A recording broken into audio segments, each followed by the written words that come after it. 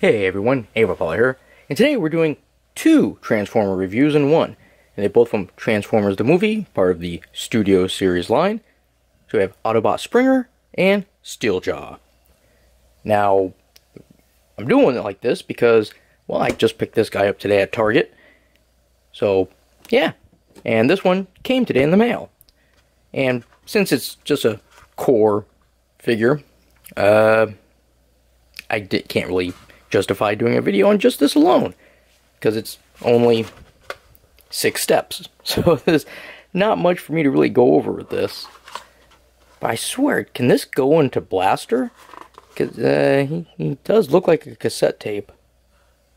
I don't know, I thought the cassette tapes were a little bit bigger, but I guess I was wrong, or I don't remember. We'll try anyway. But we got Springer here, and it's a 3-in-1. So, he has a robot form and then 2 other vehicle forms. Over here, we get a picture of him on the side, just like Steeljaw. Turning here, we see that he's a leader class. And this one says core. Turn him around, like I said, 6 steps for Steeljaw. And then we have 31 steps to become the vehicle like this, like a car. And then 27 steps to turn into it looks like a helicopter. So, okay. And he does come with a background. He comes with Battle of Autobot City, which I have like 6 of them now, all different sizes. So, yay. And this one has a little bit of description. It says, Springer and RC defend against a Decepticon attack by converting Autobot City. Let's get them open and take a closer look. Alright, so first thing we can look at is the background. Like I said, we've seen this one plenty of times already. Nothing new. And for Steeljaw, I did manage to get him inside of Blaster, but when you push the button, oh, it finally opened. It took a while. But, yeah, he fits right in there. Cool. So he has another little cassette guy.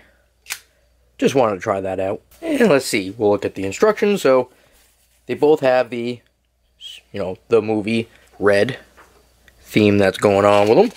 This one's a tiny little thing. Didn't fold it all the way, but still very tiny. Cool. Then we got Springer here. It's like a little mini poster. It's quite big. So, yeah. A lot of steps. Now, I'm hoping that the triple change will be like it was for... Oh, jeez. Who was it? I can't...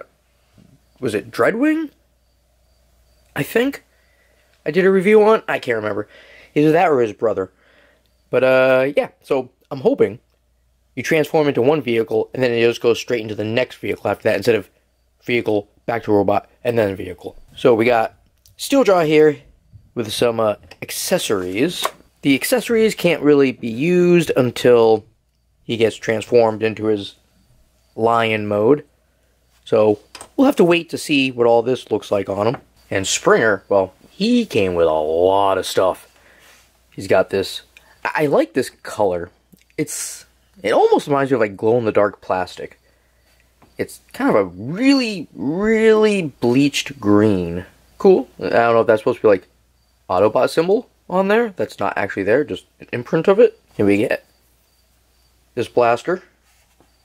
Oh, it looks like a missile launcher. Then we get this big old, I don't know what it is, a turbine? I don't know. We'll figure it out when, yeah, when I look at the directions. Then we got another little blaster here. And another gray one, but a different mold used for it. Then we get a sword. Nice, has 3 different colors. We got the silver, the purple, and then, well, lavender, and then black for the hilt. And then we get the big sword. Now this thing is cool. This turns out, yeah, it is the propeller for him. And it has 2 different colors. Green, we get a sage, and then just a kind of a yellowish green. Pretty cool. And this thing can open up so it can be the propeller. So this is how you would look if he's holding them. And if you want to put one of them away, he can go around the back of his little pack back there. And there he is with one of his blasters. And just like the sword, it can go on his back also. You can also put that big thing on his back, which I think it's an explosive. I'm not sure. And the same goes for his hammer, which to put that on, just gotta fold these out. And he also came with those two other small blasters, which you can actually combine the two of them to get this really nice long one. And you can actually utilize more than just one spot to store the weapons. Those little flaps that we undid, we can actually put things to them. So he can hold almost everything. You can put the two blasters in his hand, but then you still have another sword, and you can actually unfold his wrist area here. And you can see he has, yeah, he keeps moving around. There you go. He has like a hidden weapon in there. Now his other arm does not have that. So only one secret weapon. Alright, so Springer here looks pretty good and beefy. One thing I don't like is these shoulder pieces. They're kind of like, they can move around, but it's like you have to have the arm down if you want these to be like perfectly straight. And then they also can turn. And you can also move it on their own, but you only get so far, so you have to have the arm down. The pack, not really an issue. It does stick out a little bit, but I think because of the shape, it kind of goes with it. You see he has some wheels here, some wheels there. Now he has those two greens that he had on the sword, the sage, and then the lighter green. He also has got yellow, and his eyes are blue. Alright, so some articulation. If we get the head, it can go around all the way, but it can't go side to side, and it has, like, I wouldn't really even call this anything, but it can kind of move forward and back. Whatever. So we get the arms, and even with the shoulder packs, you still get to 90. Turns. That's going to be at the elbow. So the arm doesn't quite go all the way. It can go all the way around, but you have to kind of bend the arm a bit right there. But then you get the elbow and get a little past 90. And we get the hands. So the hands can spin around, and you can also open up the fingers. Then we get the waist. It cannot go all the way around, only to about there. We get it. This thing back here is what's preventing it from going all the way. Get the legs. They can go out 180, forward 90, and back 90. Then we get up here, we can turn it.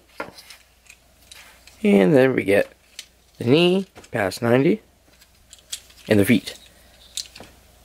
So they can go down, up, and in. Alright, I'm going to get them transformed, and then we'll take a look at those. And here's Springer in his first form. So, pretty cool. I did have a little bit of trouble putting it together. I forgot what pieces it was that was giving me a hard time. But, yeah, so there's that. But, it moves pretty okay. And you could put on his little sword weapon there. Right on the back. There. Don't know why.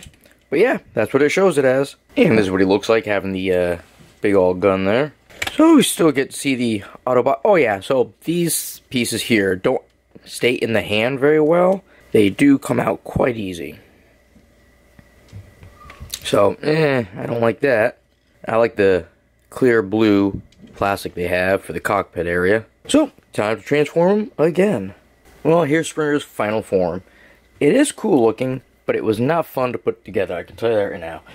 I don't even think that it's put together right. Everything about it is okay except for this right here. If you look, it's not, I don't know, isn't it supposed to be like parallel to the rest? Looks a little off there, but there's a piece right there. Little green nub that's preventing this from going down, and I can't seem to figure anything else about it. Also, again, the hands don't want to really keep those in place. And the arms do tend to want to come off. So does the back tail area. It doesn't want to stay plugged in. But it looked great. It does. Little differences, like before in the car mode, these stick out past the grill area. But now they're in.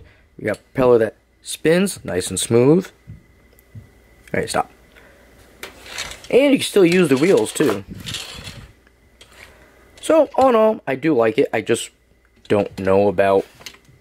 Is it supposed to be like that with these things? I would assume they'd be more flat.